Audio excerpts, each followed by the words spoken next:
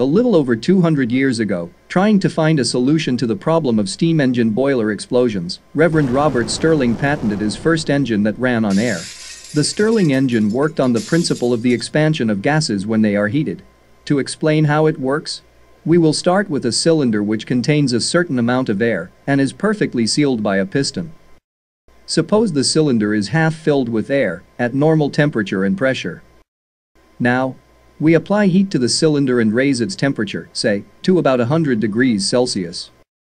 The air in the cylinder increases in volume and moves the piston to the right in the drawing. Then, we remove the heat source and surround it with some cold water to cool it down. When cooling down, the air contained in the cylinder decreases in volume, and now the piston moves to the left. Assuming we could be repeating this cycle indefinitely, we would have a reciprocating motion of the piston. This very reciprocating movement is required in any conventional piston engine. If we now link the piston by means of a connecting rod to a crankshaft that drives a flywheel, we will convert this movement into rotation. We will then have a rotary motion.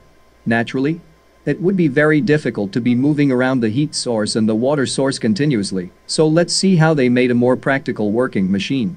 Two cylinders can be placed on a single crankshaft, offset by 90 degrees, with one cylinder in a horizontal position and the other in a vertical position.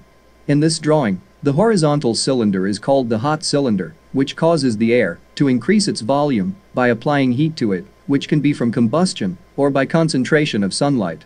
The vertical cylinder is called the cold cylinder, which does the job of cooling the air by means of a set of cooling fins. To go on with the explanation, assume that the piston inside the hot cylinder is at the position where a small volume of air can fit in the cylinder. With the heat source turned on, the air in the hot cylinder begins to increase its volume, thus gaining pressure, pushing the piston to the right side of the drawing. At the same time, the piston inside the cold cylinder reaches the end of its upward stroke, thus preventing the entry of any hot air from the horizontal cylinder. Almost immediately, the piston of the vertical cylinder begins to go down, thus drawing hot air through the pipe connecting both cylinders, thereby causing the air to be cooled down to room temperature, thus losing volume. The cold cylinder piston goes up again, pushing the cold air into the hot cylinder, where it gets heated again, and the cycle goes on and on. The shaft driven by the crankshaft has a flywheel mounted to ensure uniform motion.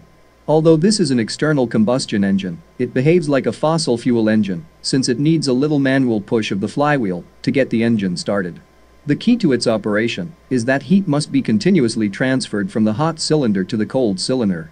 I hope this video has been interesting for you. Thanks for watching and please subscribe to my channel. Shavatareen.